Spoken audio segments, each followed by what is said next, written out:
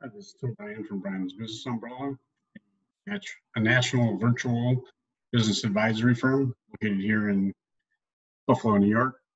Service clients throughout the country. Do what we love so that they can do what they love and scale their business. Do it by taking the back office items off their plate. Acting as their controller or payroll, accounting, strategic pricing, all the back office paperwork kind of stuff. That's what we do. And as I said, I'm virtual, so I'm usually working remote out of the home office. However, I do meet with clients. The address on record is the Innovation Center downtown Buffalo. So we're out there, or sometimes people can come here. Like I said, I can do everything remotely, technologically advanced to do everything via encrypted portals and email and sharing back and forth. But there are still some people that want to meet with you, new prospects. So in that case, I do all the COVID protocol. I have a mask that we wear. So everyone within the company wears a mask when we're meeting with people. I would have never thought of that. I do take it seriously, so this is a good idea. I personally don't think businesses necessarily need to be closed, but the protocols have to be followed. So we do wear a mask. Again, I'm no expert. I think there's a lot to do with, I've always hand wash. That's been rolling in my head since I was 2. So that's important, and we follow that.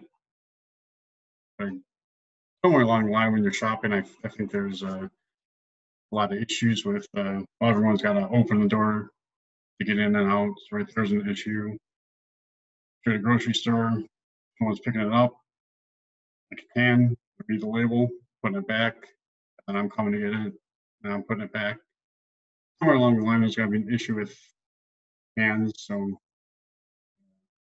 we do use the sanitizer and wash our hands frequently when it makes practical sense, and obviously when they're dirty, using the restroom. And lastly, I've been a pioneer in social distancing. I didn't know what it was previously until it started. And as a matter of fact, I always have this on hand so that there's no issue. I don't want, I like people. Over there, 6 feet, buddy. So I recommend the tape measure, construction tape measure. Where you can, here, take this, and I walk there 6 feet, and then you just roll it back in, so that there's no question as to whether you have social distance properly or not. I use this on even again before COVID, on a day-to-day basis, because there's no reason to be in my personal space. I can hear you. Voice count goes well over 6 feet. So this is a Lufkin 100 footer. I highly recommend this so that there's no issue or question as to whether you're 6 feet apart or not. It's very useful to me. I hardly ever get sick because 6 feet is the recommended now, but years now, I think it's been about 20 years when I went insane. I recommend 10 to 12 feet myself. That way there's no question. I can hear you, you can hear me. We're having a good time at 10 to 12 feet apart. So the mask, social distance, and or tape measure, wash your hands frequently.